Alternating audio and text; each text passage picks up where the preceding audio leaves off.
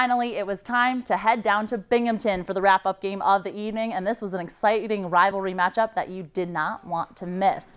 We head over to Union Endicott High School. Tigers taking on Binghamton, asking the crowd to get loud. Second quarter, Binghamton's up 12-7. Union Endicott's driving, but Matthias Hem and Raymond Johnson, they're going to stop the Tigers in the backfield for a big loss. Union Endicott here, Josh Greenwood rumbling, bumbling, and stumbling. That's going to be a big game for the Tigers. Yeah, they're right in business before the first half.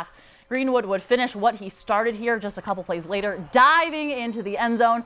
Tigers go up 13-12, and in the second half, you know, it was just more Greenwood. Kid wants to be player of the week for all area teams at this point. He just refuses to go down.